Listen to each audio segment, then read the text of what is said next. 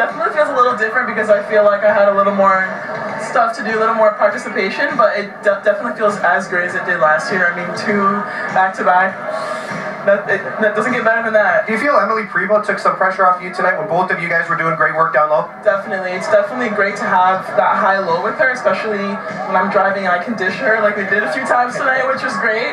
And it definitely gives the whole team more confidence when if they're pressuring me, I can just dish it down low, especially when I'm going to have the bigger player most of the time. It's great for her to just go to work.